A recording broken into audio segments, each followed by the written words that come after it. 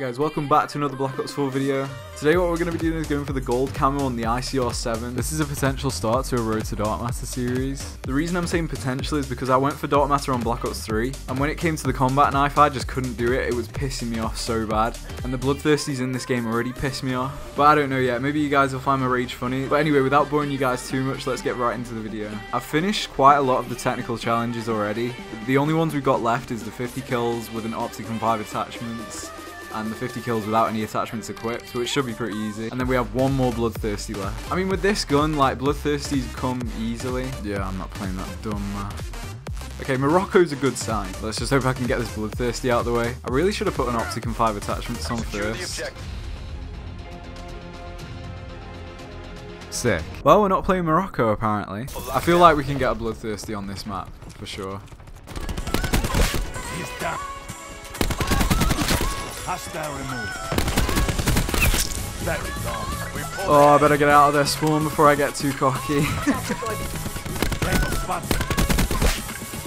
4 right now.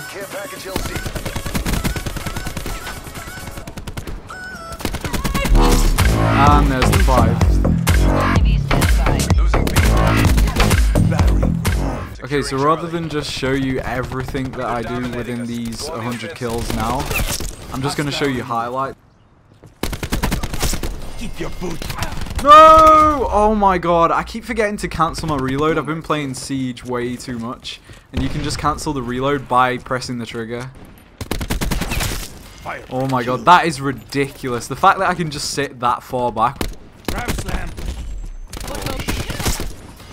I saw a mesh mine there at the last second. That guy's bad. Oh my god.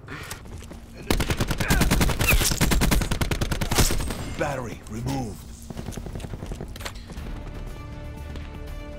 48 and 20, that was a great game. So we have 6 kills left with the optic and 5 attachments camo, and 50 left without any attachments equipped. I probably am going to turn this into a Road to Dark Matter series. This has been so fun to record. He's down. There we go, there's the 6 kills with an optic and 5 attachments equipped. Now let's switch classes real quick. Wow, that messes you up so much when you get hit in the fucking face.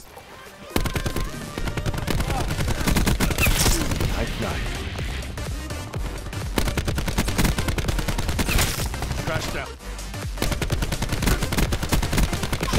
Reach and clear. 9 bang going in.